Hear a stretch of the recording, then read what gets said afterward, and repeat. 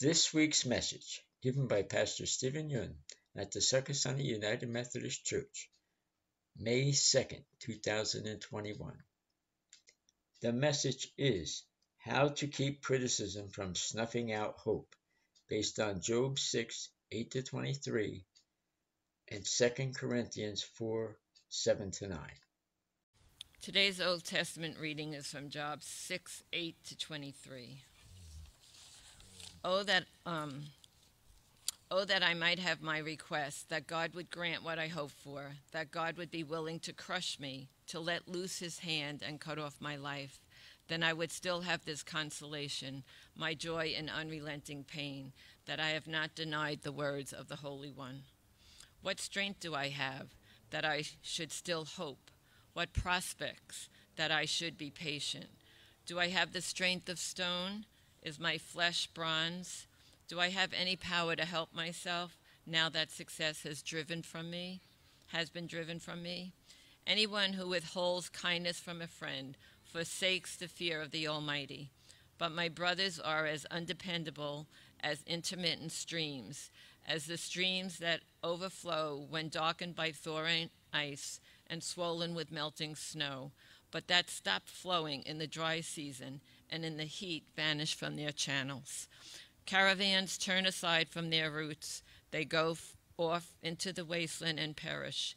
The caravans of Tema look for water. The traveling merchants of Sheba look in hope. They are distressed because they had been confident. They arrive there only to be disappointed. Now you too have proved to be of no help. You see something dreadful and are afraid. Have I ever said, give something on my behalf? Pay a ransom for me from your wealth? Deliver me from the hand of the enemy? Rescue me from the clutches of the ruthless? This is the word of God for the people of God. Thanks be to God. Amen. The New Testament reading is from 2 Corinthians chapter 4, 7-9. But we have this treasure in jars of clay to show that this all-surpassing power is from God and not from us. We are hard-pressed on every side, but not crushed, perplexed, but not in despair, persecuted, but not abandoned, struck down, but not destroyed. This is the word of God for the people of God. Thanks be to God. Amen. It's good to be with you this morning. Would you join me as I pray?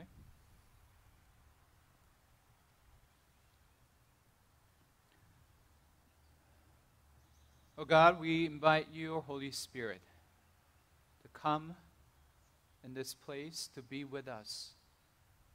Open our hearts and minds to the words of Scripture so that we can discern your will, understand your path for our lives. Come, Holy Spirit, enlighten our hearts so that we become more faithful disciples of Jesus Christ.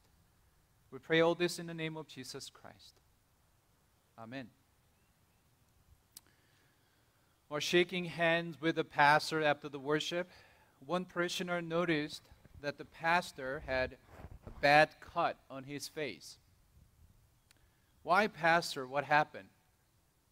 How did you cut your face? He asked. Well, I was thinking about my sermon this morning while I was shaving. The pastor replied. I guess I wasn't concentrating and cut myself in the process. That's too bad, he replied. Well, next time, pastor, you should concentrate on your shaving and cut your sermon. Well, actually, I cut my sermon today, realizing that we have a communion. So today's sermon is going to be a little shorter than normal. Beginning this Sunday, we're engaging in a new sermon series called Didn't See It Coming, which is based on Carrie Newup's book. This sermon series is about some of the significant challenges no one expects and everyone experiences. We are going to focus on 3 challenges that are more relevant to us in today's world. There's cynicism, burnout, and disconnection. I'm sure no one dreams about becoming cynical, burned out, or disconnected. We may not see them coming in our lives, but it actually happens to us at some point of our life. We have gotten through this COVID pandemic over a year by now. We see the signs of cynicism, burnout, and disconnection in our own life and the lives of others around us. So how do we as Christians respond to them in faith? What it means to identify them and respond to them in faith. How could we overcome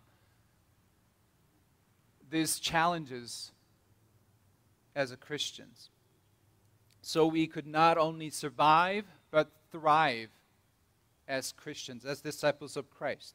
And these are some of the questions that we are going to tackle in this sermon series.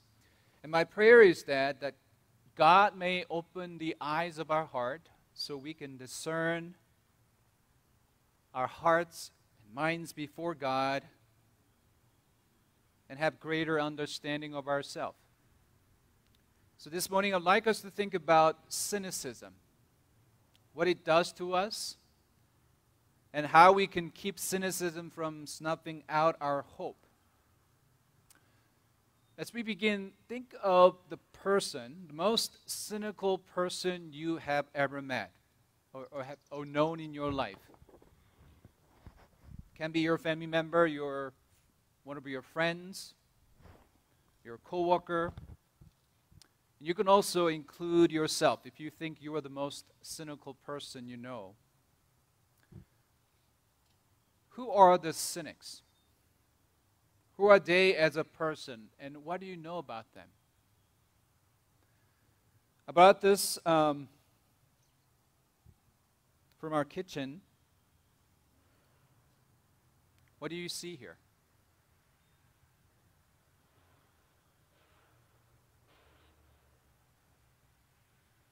What do you see here? Anybody? Yeah?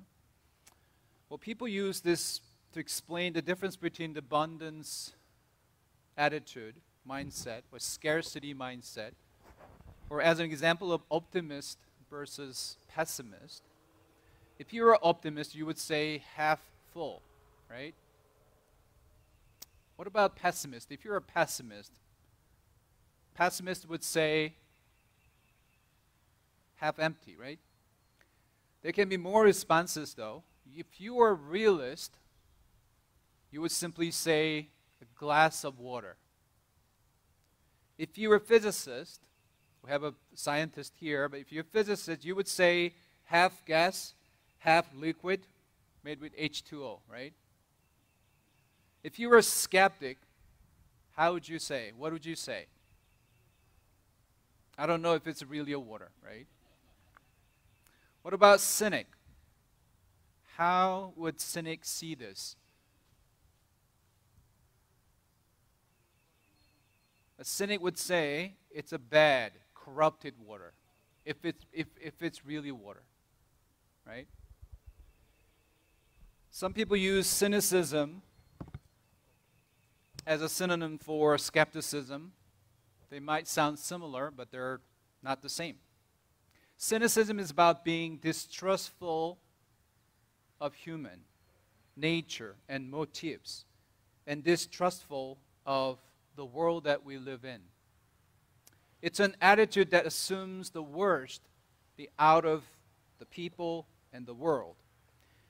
In today's Old Testament lesson, we reread the story of Job. In the face of the unspeakable, devastating tragedy, Job wants to figure out why he has to suffer and where God is in all that.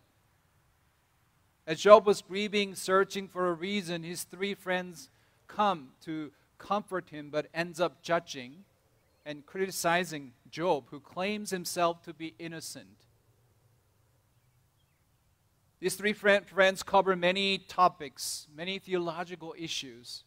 But to put it simply, Eliphaz, one of the Job's friends, is saying something like this: Job, think who that was innocent ever perished. You are suffering only because what you've done before God. So let's figure out what you've done to deserve it. That's what this friend say throughout this story. Another friend, Billet, says, if you are pure, upright, God would answer you with prosperity. You've got suffering, you must be your own fault. But if you are in a right relationship with God, God will heal you for sure. That's what his friend Bildad would say. Lastly, Jophar, another friend, criticized Job for questioning God, saying, how dare you ask such a question? Why would God take the trouble to explain himself to a mortal creature like you? It's just God's will. You will just have to accept it. Well, what terrible things to say to a friend in suffering. Imagine Job hearing his friends speak these words. In verse 14, Job says, when desperate people give up on God Almighty, their friends at least should stick with them. But my brothers are fickle as a gulch in the desert. One day they are gushing with water from melting ice and snowing cascading out of the mountains, but by midsummer they are dry. Job uses an interesting image here to describe his friends. Job uses this image of gulch or brook, which refers to a wadi, to use the modern Arab expression. These watercourses are characteristics of the Palestine region. During the winter month, they are often forming rivers. There will be a lot of waters, but in the hot summer, when there would be of priceless values, they become dry. And this is how Job experiences his friends, as being as unreliable as a wadi that vanishes when it is hot, when it is most needed. That's how Job feels about his friends. So these words express this profound sense of disappointment, betrayal, hurt that he experienced from his friends. Job is seeking to search for an answer and find a meaning. And that's what we do, friends, in the aftermath of the tragedy. We try to make sense. We try to find meaning. We try to find the meaning. We try to make sense what we are going through. And it becomes part of our healing process. In this meaning-making, meaning-finding process, Christians are the one that know the redemptive power of the community. The Christians are the one who experience the friendship and the fellowship of the community that provides a holding environment. The environment where they're supported, empowered to name their experiences and affirmed that they are not alone. However, when this holding community is not present and is not considered a source of support, people might be left to struggle with betrayal and confusion on their own. One of the most pointed definitions of cynicism I found is from Lisa Firestone, clinical psychologist and author. She views cynicism as part of a defensive posture we take to protect ourselves. It's typically triggered when we feel hurt or betrayed by others, feel angry repeatedly at something. It's kind of a shield we put on to defend, protect ourselves. What happened is that instead of dealing with those painful emotions directly, we allow them to faster skew our outlook. So it's our response to a deep sense of disappointment, hurt, frustration toward others, the world, and even God. Based on this understanding of cynicism, do you think Job would be considered one of the cynics? What do you think? I don't think we can say that since Job is in the process of active grief.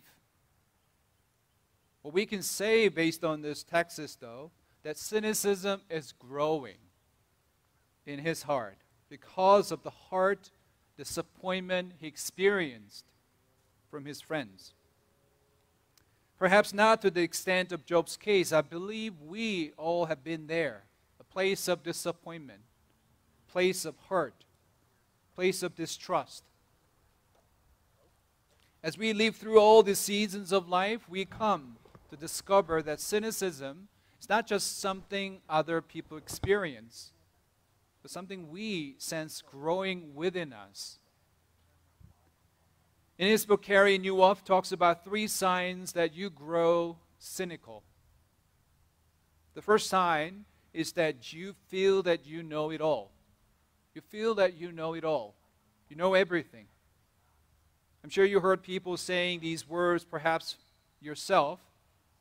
I have been there, but I've done that, but I can explain that in 10 seconds if you let me. Sort of tendency that comes with having lived a while. What you hear is defensiveness and closedness here. Now you know too much. You've experienced that already. You experienced the heartbreak, betrayal, backstabbing. You experience how even a close friend of yours can let you down. You've experienced that some people take advantage of your good intention. You've seen that some people cannot be trusted. The longer you live, the more you know. And this is why the King Solomon linked more knowledge with more grief. Because the more you know, the more you see life what really is. When you grow cynical, you feel that you know it all. It means you close yourself to a new reality, new experience. The second sign of becoming more cynical is that you project the past into the future. You project the past into the future. Think about this. As a human, each of us is a storyteller. We tell stories not only through our mouth, but also through our lives. And the sources of this storytelling are 2, the past stories and the future stories. Our present storytelling is shaped by these 2 different sources. 2 stories, future and past stories. We all have past stories that contain our lived experience. We all have future stories that contain imagined future. Imagine situation. What if I get sick? What if I get the virus? What if I lose my job? What if my marriage falls apart? What cynicism does is to overshadow our future with the past. To overshadow the future stories with the past stories, especially with the negative ones. In verse 10, after hearing his friend's harsh, insensitive words, Job raises these 2 questions, rhetorical questions. Where is the strength to keep my hopes up? What future do I have to keep me going? As cynicism grows within his heart, Job starts questioning about his future. Friends, if you could recall a time when you got hurt, betrayed by someone, how many of you have thought that you've never trust anyone again? Cynicism wells up inside you when you experience the heartbreaks, when you see people make the same mistake, the same problematic behavior over and over again. And it affects you and others in relationships, especially new relationships that would develop. What happens with cynicism growing inside you is that you project your past failures, your past pain of disappointment, your past hurt into the future. In a sense, your past pain becomes your future hurt. If you let cynicism control your heart. Finally, the third sign is that you decide to stop trusting, stop believing, stop hoping. In his book, Newhoff points out that the problem with cynicism is that, quote, you no longer see people for who they are. You no longer see situations for what they could be. You just see potential hurt. This stands affect your present. This stands affect your present stories. When cynicism wells up inside you, you have greater difficulty trusting others. Of course, life isn't easy. We see the dark, broken sides of humanity all the time. Acts of exploitation, abuse, scheming, manipulation. And we got to be aware of those. We got to be alert to them. There's a healthy sense of suspicion, the protective qualities of it. And we need it for sure. But what cynicism leads us to do is to work hard to avoid harm and close ourselves up to people. But unfortunately, you do so to the disadvantage of yourself. In your effort to avoid getting hurt, you mistrust even those who want to be friendly and supportive toward you. You exhaust yourself by constantly trying to stay on guard. The problem with cynicism is that when we grow cynical toward one thing in our lives, we may slowly start to turn on everything. As you find yourself trusting less, stop hoping, it affects your spiritual relationship with God as well. You become less clear about the purpose of praying, the point of praying. Why? Because you feel like you're praying for things that won't happen or will happen anyway. So why bother? The very act of hardening your heart to people simply hardens your heart and your relationship with God and others. I just talked about 3 signs of cynicism that you become more cynical. If any part of you is growing cynical, friends, think about it. What is it? If any part of you is growing cynical at this point of your life, what is it? Do you find yourself becoming more cynical as you are getting through this pandemic? Do you seeing all that is happening in our lives? Politics. Invite you to discern your heart and pray about it today and throughout this week. Friends, if you see cynicism growing within you, I want you to understand that this is, by the way, the insight from the Newhoff. Cynicism happens not because you are closed, because you were open once. Cynicism begins not because you don't care, but because you do care. It starts because you pour your heart into something and got little in return. Maybe you got something in return, but it was the opposite of what you desired. But we have to face the truth that it is still a decision. It's a decision you make, though it may not always be a conscious decision. It's the decision you make to stop hoping, trusting, and believing. And its final outcome is the loss of hope. The hope that the future will be different and better than the present, the past. The hope that God will make things new. The hope that God will grant us new reality, a new future. You know, the Apostle Paul truly believed in this truth, and he shares it with the Christians in Corinth.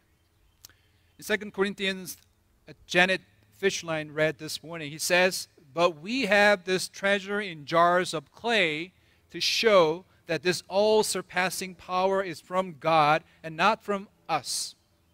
We are hard-pressed on every side, but not crushed, perplexed, but not in despair, persecuted, but not abandoned, struck down, but not destroyed. As Paul teaches here, we may be pressed by the circumstances, the relationship, the hurting relationship we experience, but not crushed, not perplexed, not in despair, not in cynicism. Christians resist cynicism not because we are naive optimists. We know our dark sides, the brokenness of our world, but we also know that our hope is anchored in the character of God, who loves us abundantly. Our hope is anchored in the purpose of God, who can be trusted in all circumstances. When darkness comes and seems to veil what God is doing among us in our world, we may encounter cynic inside of us. But we don't have to stay a cynic. We shouldn't stay a cynic because of what God did through Jesus Christ. As we thought about it through a sermon series, love has already won. Our response should not be pessimism or cynicism, but confidence in God. What God can do and what God will do in the future for us. So friends, if you want to overcome cynicism, trust again, hope again, and believe again. As you see cynicism growing in your heart, continue to anchor your hope in who our God is. Anchor your hope in what God will do in your life. Amen.